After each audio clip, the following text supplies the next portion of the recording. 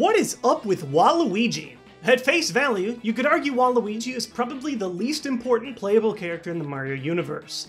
He'll show up from time to time as part of most sport and party games, but aside from that, Waluigi has no game to call his own. You've got Mario games, Luigi games, tons of Wario games, a Peach game, heck, even Daisy is the princess of a Mario game. She's the princess of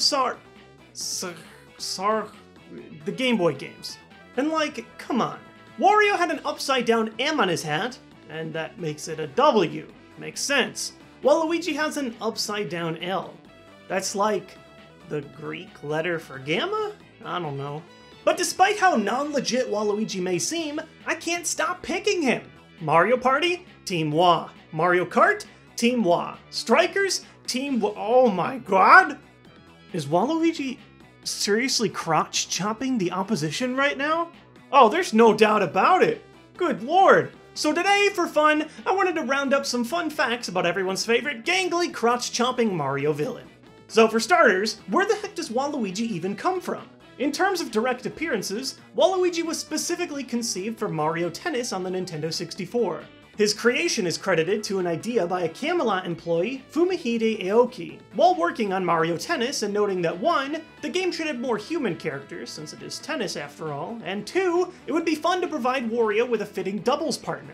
Shigeru Miyamoto was brought in for consultation on Waluigi's design, and he ended up as a rival to Luigi as well. His name is a combination of the words Warui, an adjective meaning evil in Japanese, and Ruigi, that's the green guy. It's also been noted that an evil Wa-Peach was considered at some point during this development. Trust me, Nintendo, we didn't need one. You already gave us Daisy. Hi, I'm Daisy! Wario was designed as an extreme exaggeration of Mario.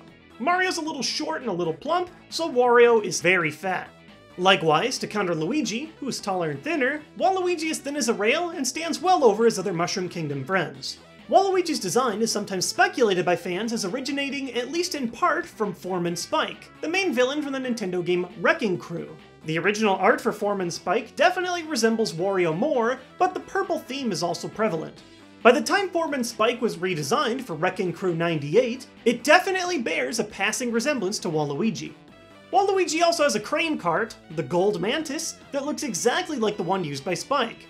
Oh yeah, and there's also the Eggplant Man as a prominent foe in Wrecking Crew, and Waluigi often has an association with the eggplant, like in Sluggers. And to top it all off, Waluigi's theme in DDR, Mario Mix, is a remix of the Wrecking Crew bonus stage. The conspiracy is real. Voice actor Charles Martinet, also the voice of all the other Mario characters with colored hats, describes Waluigi's personality as one of self-pity. He believes that he fails in life because everyone around him is playing foul, even if that isn't necessarily the real truth.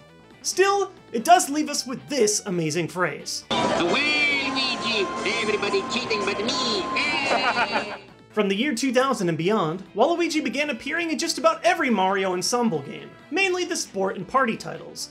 But even as early as Mario Party 3, Waluigi saw a somewhat major role, even defeating Bowser toward the end, and providing the game's final unlockable map. He also plays a major antagonist in Dance Dance Revolution Mario Mix. Waluigi's goal is to flood the world with chaos and hypnotize the rhythmless masses with his moves. Wow. And speaking of flood, Waluigi is a waterbender. I'm dead serious. In both basketball and tennis, Waluigi shows the ability to summon a giant mass of water to swim through. It's bizarre. All I can think of is, well, Mario and Luigi shoot fire, while Luigi is the opposite of them, so he uses water to cool the fire. I don't know. Everything changed when the Water Nation attacked. Waluigi Pinball is pretty much the best Mario Kart course ever. I don't really have any added facts or info here, I just really like Waluigi Pinball. Even though Waluigi depressingly wasn't in Mario Kart 7, but the stupid Bee Queen thing is, they still brought Waluigi Pinball back, so I guess we're cool for now. And in Super Smash Bros., Waluigi appears as an assist trophy. First in Smash Bros. Brawl, where he'll curb stomp you into the ground and then launch you with a tennis racket. You know who else was an assist trophy in Smash Bros. Brawl? So, when I learned that Little Mac could evolve from an assist trophy into a playable character, I held my hopes up for Waluigi. But... well, at least I can play as Mario Waluigi. Or Luigi Waluigi. We likely likely won't get a main series Waluigi game anytime soon. Heck, we can't even get him as a Smash Bros. Fighter. It's been 15 years, and despite how irrelevant Waluigi still is today, I still can't get enough of this guy.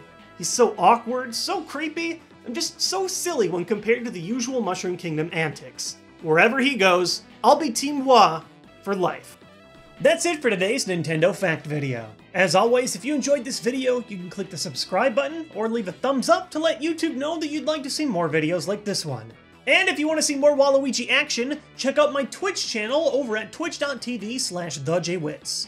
We live stream Mario Party games every single Monday, and we're doing a special Mario Party 10 launch party this coming Monday before the game's out in US stores.